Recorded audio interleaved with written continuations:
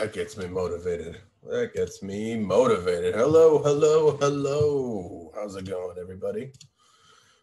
Welcome to the Max Options Trading class on creating watch lists and setting alerts. All right. Make sure you guys are following our social media platforms before we begin, or just come and join our Discord. 7-day free trial. I mean, why not? It's 100% free for 7 days. We're on Facebook. Check us out, Max Options Trading. If you're not following me on Twitter at Max Options Trade, I post a lot of my trade ideas and concepts there, and I love having a little bit of fun. If you follow us on Instagram, Max Options Trading, the big account, and give us a tag anytime you're taking this course and the stories, and we'll give you a shout out right back. Thank you for your support. You can follow me on Max Options Trading on TikTok with 2 G's because some bastard poached my name, but I'm pretty funny. I think you'll have a good time there. On Reddit, we post some advanced discussions sometimes. We like to get into a good debate with some of the Reddit users. And then, as always, don't forget to follow us on YouTube, like, and subscribe this video. If you guys love these classes I'm putting out, please just subscribe, and I'll keep putting this shit out. I promise you. Before we look at that fancy shit. Did you see that transition? Wow. Let me get some bubble water before we begin. Hold on. Let me get a sip of that bubble water.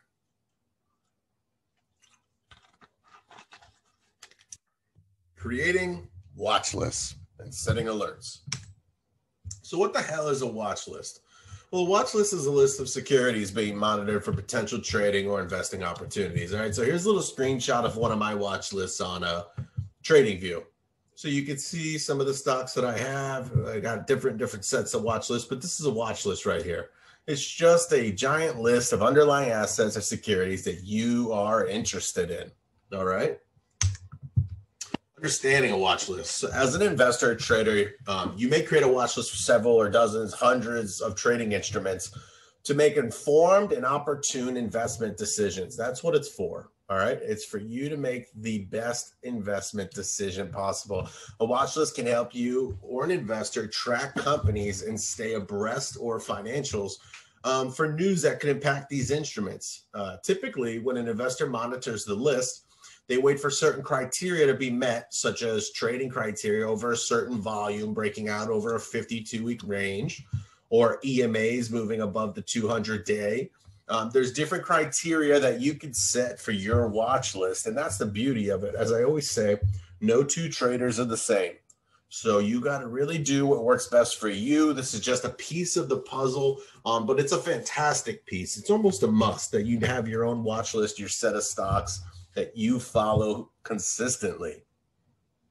When the hell would I use a watch list? Well, you would use a watch list, for example, if you're interested in purchasing stocks with particular sectors.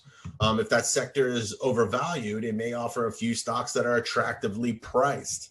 An investor could create a list of all the stocks in that sector, and you could track the different measurements. You could track the fundamentals of those companies, like PE ratio, price to sales, price to book. PE ratio means price to earnings. These are some fundamental analysis that you could do on companies, which is huge when it comes to long-term investing. A company on the list met specific valuation criteria, such as these, like a PE less than 15. You could then know that this stock was a possible candidate for possible investment. Remember, the PE ratio, this is just an example. You could set that shit for whatever you want. RSI under 20 is now met my criteria.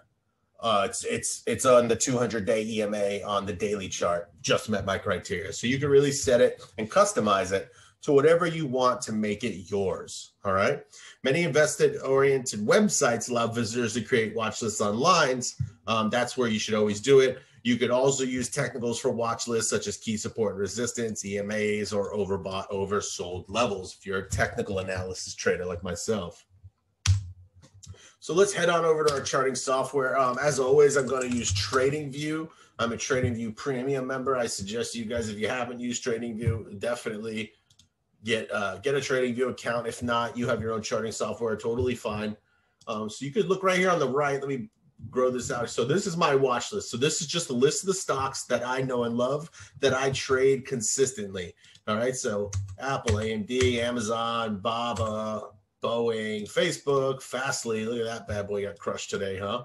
So this is just my watch list here. All right. So to create a watch list on the top right of TradingView, you'd simply click on the plus button and you can add any symbol you want. You can see the hot stuff right now, Bitcoin, Dogecoin, Bitcoin. So all of these. So let's find an underlying asset that you're interested in. One that I've been hearing a lot recently is called Skills. I've never even heard of it. You find the one that's in the New York Stock Exchange and you hit the plus sign. So now I've just simply added that to my watch list. So now I can come here, find Skills, and I can pull up the charts right here and check out the technical analysis. I can do my OTA. I can start charting out support and resistance levels with whatever data that I have here. All right. So you can see that it's almost all the way back down towards that IPO level here where it had topped out all the way at 46. So definitely some room for growth and some more room for downside here, but that's it for Skills. You can add it to your watch list just like this. Simple as that. You can add different colors to it. You can add different sectors, symbols. You can move it to different watch lists if you wanted. You can do that all up here. You can add different what you want, different data, extended hours, aftermarket. You can add volume data, change in percentage, total change, the last price. So you can add all of this. I just like keeping these three up here. I like to keep it nice and clean. And then TradingView also does a great job down here, checking out the 52-week range, the intraday range, the volume, the average volume. A big thing with watch lists that people use is volume. Volume is number one, I would say. And then you can check out ER reports. So this is just the basics right here. Everybody on their charting software, whether it's in your brokerage or it's its own independent trading software like TradingView, they're going to have this capability, 100%. So let's take a look at, let's head on back to this. So this is how we play our watch list. So every morning, Monday through Friday, if you're following us on social media, which you better be, you're taking my class on YouTube, you better be following me on social media. If you're not, it's okay. We release a watch list every morning, Monday through Friday for our followers, just to give out 4 easy plays that we did all the heavy lifting for you guys. All right. So if you're following one of our social medias, go ahead and go back and follow us now, and you'll see exactly what I'm talking about. Monday through Friday around 9 a.m., posted daily on all of our social media platforms. I blast that shit out on everything because it's free plays, guys. Why not? I like helping. We should all make money together. Teamwork makes the fucking dream work. If you're wondering how to exactly take this information provided and turn it into cold hard cash, then look no further, all right? The entry prices listed on our watch list are listed as long or short. This is where you would enter a call or a put. Long means calls and short means puts. It's the same exact verbiage. It's just a different, it's the same exact thing. You would take the nearest expiration date and the strike price that's closest at the money or closest out of the money for that individual underlying asset on the watch list, okay?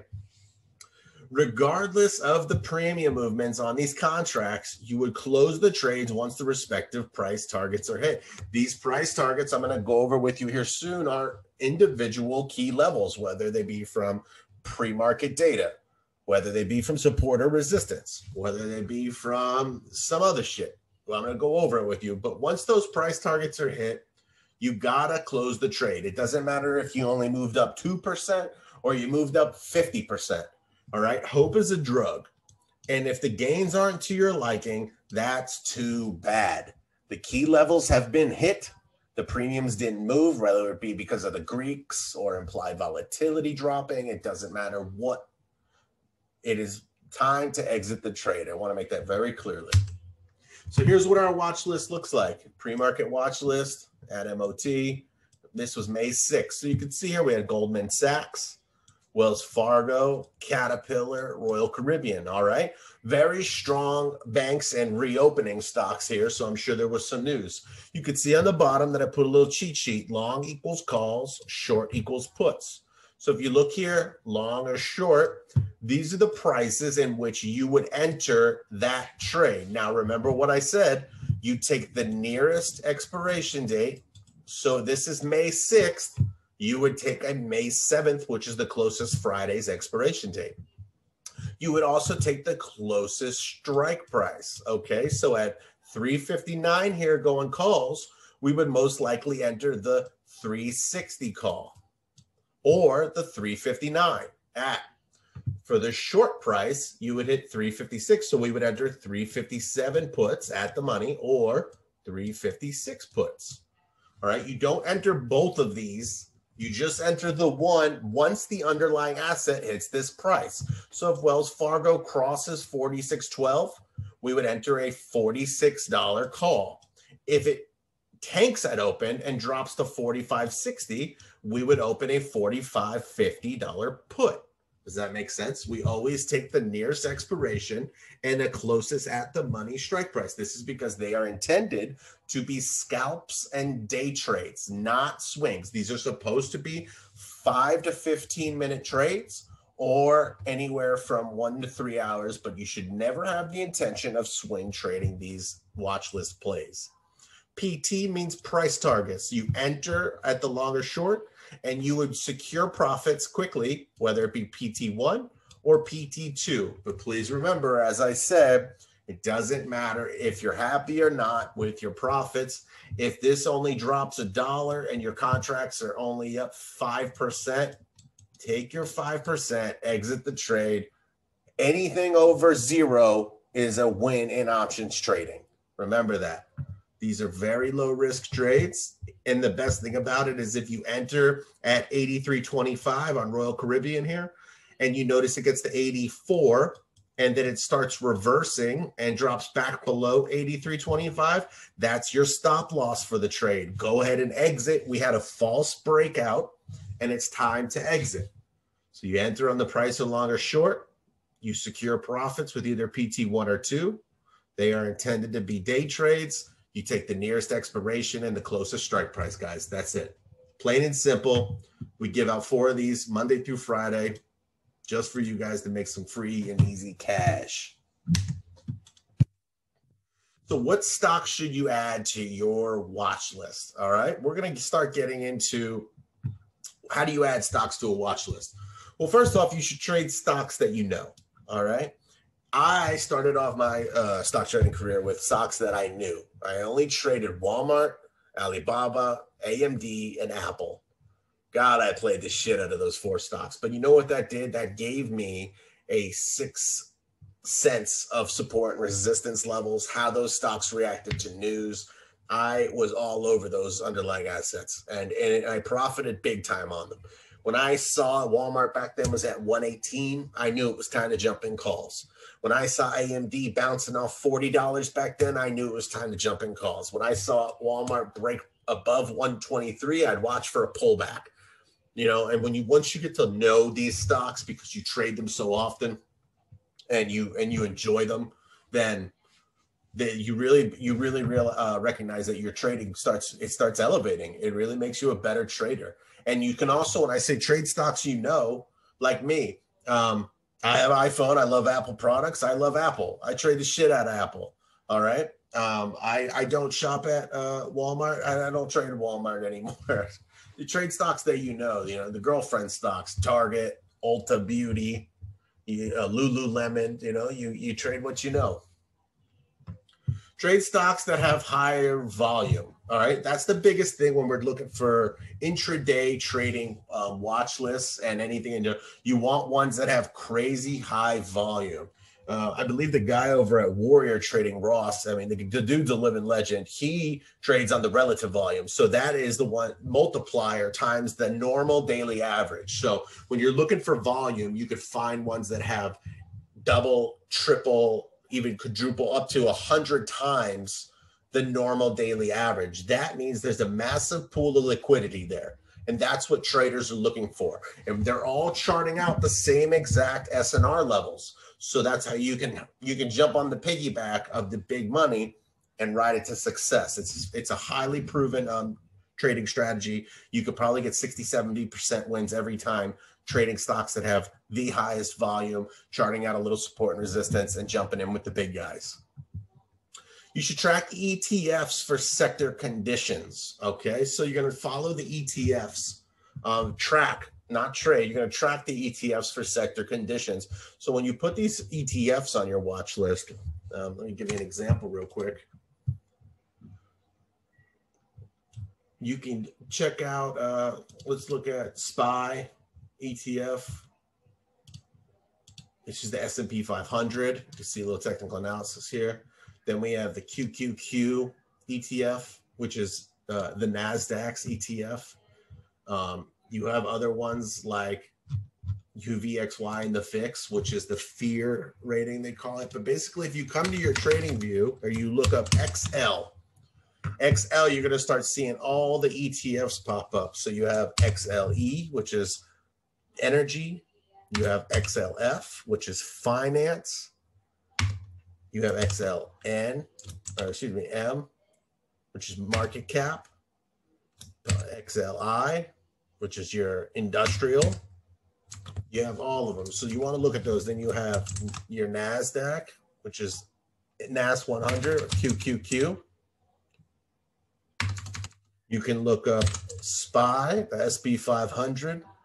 You can look up the IWM, which is the Russell 2000. You can look up the Dow, of course, Dow Inc.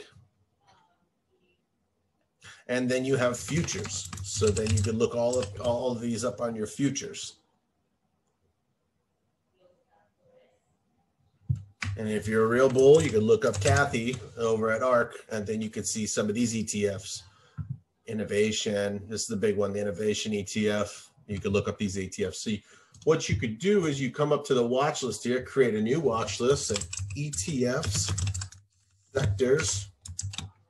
You'd save this watch list over here, and then you come here, and then you can see here, look at this. You can go straight to index, and you can look up some of the index funds. Look, you got the VIX right here, and you can look up some of these. So I'm going to go to all, and I'm going to add, you know, SPY. We're going to add QQQ. We're going to add Dow.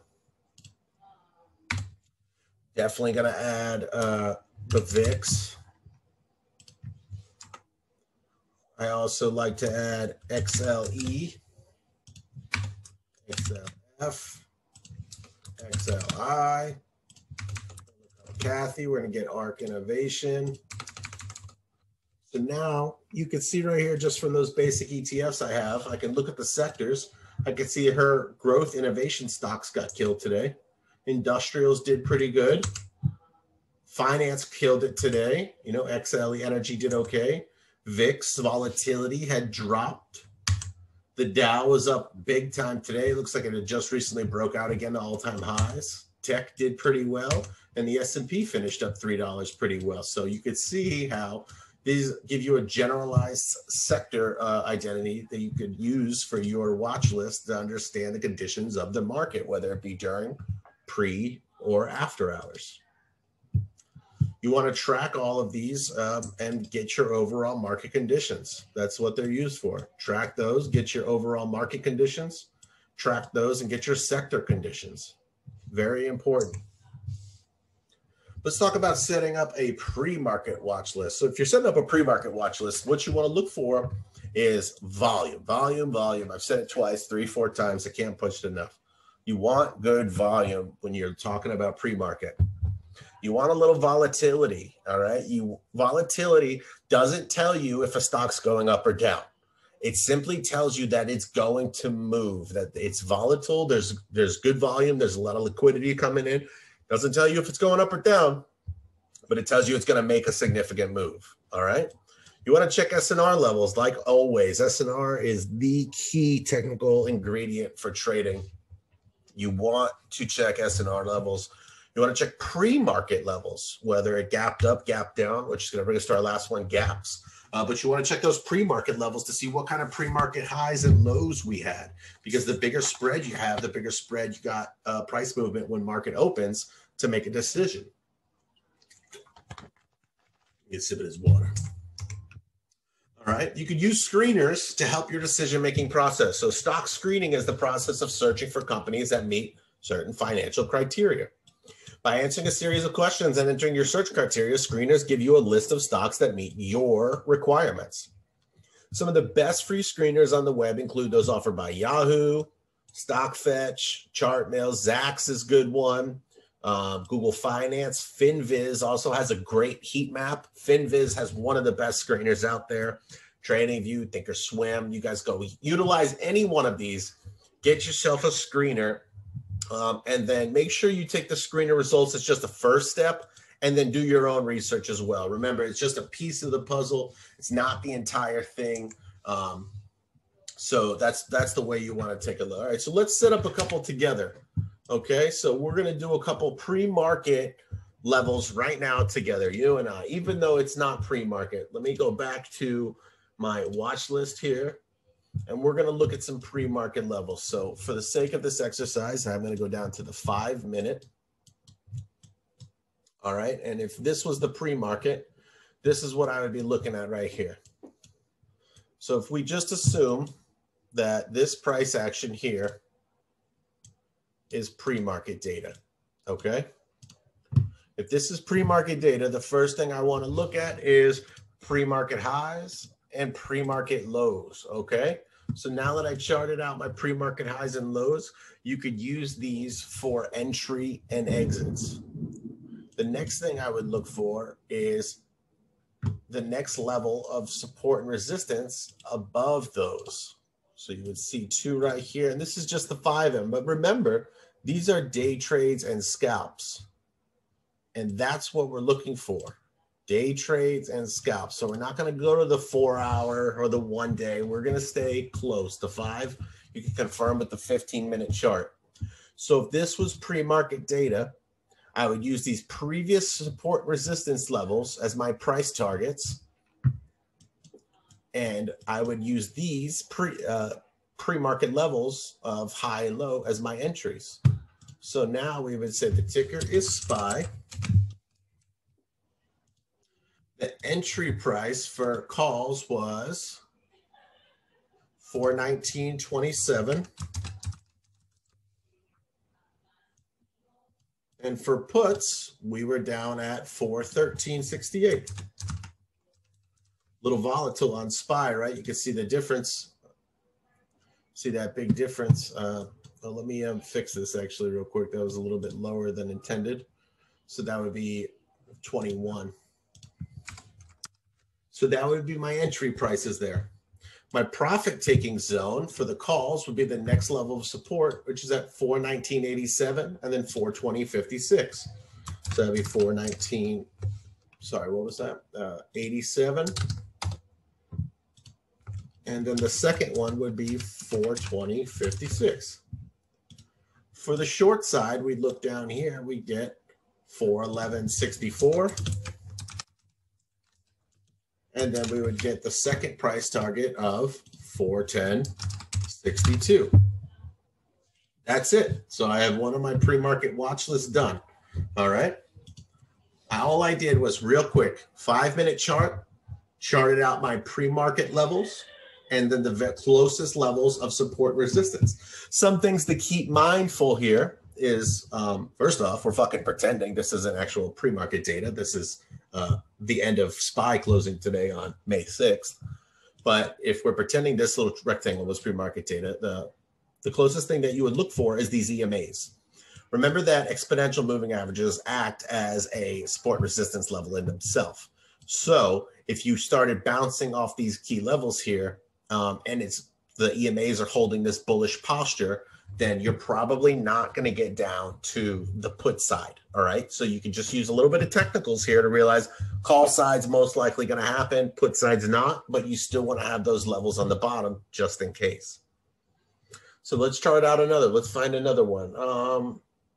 Roku had a hell of a day dropping downwards. So this is an interesting one. So if we're looking at Roku, right? So let's pretend we have pre-market levels again. Bang, this is pre-market data. Okay.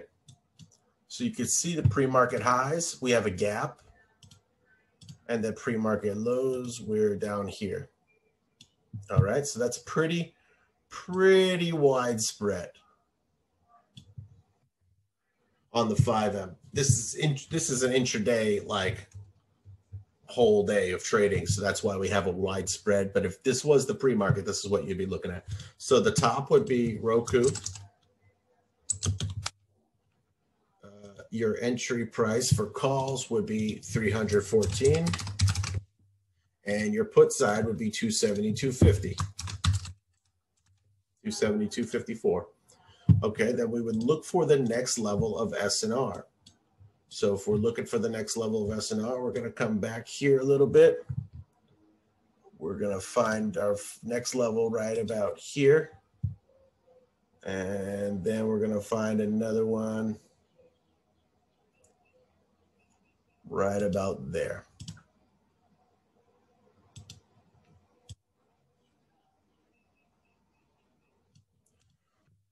Let's take a look at the short side, 272. Look at that. See that? I didn't even see this one, but you can see how my price action is just right by it. That's the power of support and resistance. So for the next one down, we're going to take this gap right here, 266, and then we'll play the top bounce and go right here at about 255, just like that. So if I back all the way out to the daily, you'll see that these levels have significant zones on them. They were levels that hit. Another fun fact, which I'm going to try here, is Fibonacci. If you check the Fibonacci's on them, excuse me.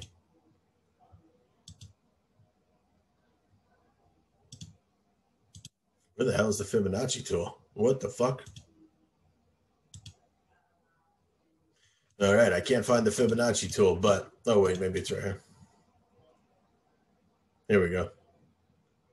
Sometimes these levels match up with Fibonacci levels as well. So you can see right here, I'm just a little bit off. Those Fibonacci levels you can use as well for these. So if the current downtrend, you could see I'm just off just a couple bucks from these Fibonacci levels. You could also use those for pre-market support resistance data if you wanted to. Then we come here. Roku. For calls, we got 207, 307, 318, and then 266 and 255. And that's it. That's how you would do it, all right? Simple as that. We're finding some pre-market data. You have all the keys right here. The only thing you need to do now is figure out how to set these alerts, all right? So if we were to look at something not as drastic, pre-market movements and after hours, they don't move as wild as those two examples. Remember, those are just examples of how you guys would do it. That's not real price market data, because pre-market and after hours is much, much smaller than that. So this spread might be 277 and 272, something like that. So keep that in mind. Be very mindful of that. I just wanted to show you guys how to do it real quick. Just a quick example. Let's get back to the show. Well, I work full time. So how the hell do I set up my alerts, Max? Well, here's some type of alerts you could set up. You could set up price alerts for scalping and day trades. Holy shit, like I just went over for quick price action. You could do percentage changes for swing trading or overall underlying asset change. So like if you want to buy a stock and you're like, you know what, it's a little high, it needs about a 10% drop, you could set a 10% alert. And once it hits, you could say, now I'm ready to go ahead and buy some shares of this underlying asset. You could use the EMAs because these act as major support and resistance levels for price action. I suggest the only one you set on that is the 200 EMA on the daily. It's by far the most trusted and easiest bounce point. The 52-week high and low is another good one. This is an important level to establish from previous price data is new highs or new lows. Stocks that have good fundamentals that are making new lows, 52-week lows, may be begging you to come in and buy them on up, right? Because it's only a matter of time before Kathy does. Let's head over to our charting software. So let me show you guys real quick. Every charting software is going to have something like this little alert right here at the top. Okay, so you push the little alarm clock and it's going to have all these different things. So our first alert was for, let's go back to our price data, calls 419.21. So when I put crossing 419.21, I want to pop up, I want to be notified. I don't need a webhook. I'm going to change the alert to buy calls 419.50 strike 57 EXP. That's the nearest one. And I'm going to create that alert. Boom. All right. Now I'm going to come back down here. I want to find out my put side was 413.68. I'm going to type in 413.68. Crossing 413.68. I'm going to name this one buy puts. 413.50 puts. 57 EXP, and I'm going to create that. Now look what I have done. I have both of these, my alerts set right here, and you can go even as far as if you want to come back over here and find your next high, which is going to be 419.87. Take profit. You can set your alert just like that. And conversely, you come up here, SPY crossing. Let's find our put value was 411.64. We're going to come here to this and we're going to put in 411.64. Take profit. Create. Now look what we've done here. Look at this. We have our alerts to enter. We have our alerts to take profit. And we did all of that off of our pre-market watch list together. Pretty cool, right? So if you're busy and you don't want to look at this shit all day, you want to take some time away, you don't want to check your brokerage 1,000 times anymore because your girlfriend's about to leave your fat ass, then you could set alerts just like this, right? You could set alerts and you can even share it. You could share these alerts. You could tweet them now. It's fantastic, right? You can publish these as ideas, and you can give them to people, friends in your Discord or wherever the fuck you're trading with. Maybe you're a loser and you don't have any friends, so I'd start texting people. Or you come join MOT. I promise I'll help you make money. That's it, though. That's how you set these alerts. Some of the other alerts that we spoke about, you just come in here. Instead of crossing, you have your moving up or down percentage. Or you come on down to the screener, which is the greatest way to locate some of these trades. All right, let's reset the screener. I was using it. Volume. So we come all the way up. We want to see the biggest volume today. Sundial, LEDS, Palantir, Technologies. Look at this. 5% move. So you could use the volume down here on the screener. Or you can come here. Look at this. New 52-week high or low. And you could sit here, save, and let's see. So these are companies that made 52-week highs right here. Ally Financial, some good companies, AIT. So this is how you use the screener down here. You come down here and you use the filter to find all the examples that you like best. This is a great way to trade. You come down here, you set up the screener, because it's fucking impossible for you to look up a trillion different companies at once. But if you say, today I'm trading high volume companies only, because I'm going to get in some scalps, it's as simple as coming down here and getting the volume. All right. If you decide, hey, I'm going to see who took a beating today, and I'm going to see if there are any good quality companies that I can jump in. Look at this. Fastly down 27% today on a bad earnings report. Strong sale, 32 million in volume. This might be a good one to trade. You come and you click on Fastly, bring up the charts here. You can see I have a little previous technical analysis. And then guess what I'm going to do? Come on down to the 5M, and I'm going to start charting out my key support and resistance levels, just like we're supposed to do, right? And then if you wanted to, you could start setting up alerts, whether it be for a gap fill or because it's going to get rejected and break new lows. We look at previous support and resistance data, and we come up with our levels. That's how it's done. That is how it's done. Conclusion. All right. So what is this all for? Well, the big thing is creating watch lists and setting alerts. They avoid missing a trade. If you're busy, if you're out doing shit, actually living your life, and you're not like me sitting in front of 3 computer screens all day, then this helps you avoid missing out on your trade. Successful traders know that less is more. So sometimes just relaxing, setting these alerts and playing the predetermined price data levels is the way to go. And I can tell you right now, I can hit 1 or 2 of these watch list trades every day for 10, 12%, and I'm satisfied. Because the fucking win is a win, baby. And anytime you're securing profits, nobody's going to make fun of you. Trading alerts also help you track more overall setups. Practice how you play, right? This makes you a better trader. It's also very important for traders to stay up to date on news that may affect the stocks that you're trading. Like I knew Fastly had an ER. Peloton just tanked because they recalled all of their treadmills. All right, you got to stay on top of the news. You got to be on Twitter. Don't worry about staring at a screen all day, even though you fucking will, even though you'll check your brokerage 900 times. And then start getting to know your underlying assets you invest in for future trades. Like I said before, the more you know about these underlying assets, the key levels, how they react to news, the way the sector's been trading, it's going to make you a much, much better trader. And that is it. Thank you for listening to me ramble on again. Thank you guys so much for attending the Max Options Trading, Creating Watch Lists, and Setting Alerts class. Did you enjoy this motherfucking class like I did? If you did, guys, just like, follow me on social media, subscribe to YouTube, leave me a Trustpilot, Google, or Facebook review. It means the world as a simple appreciation for me, my courses, and MOT.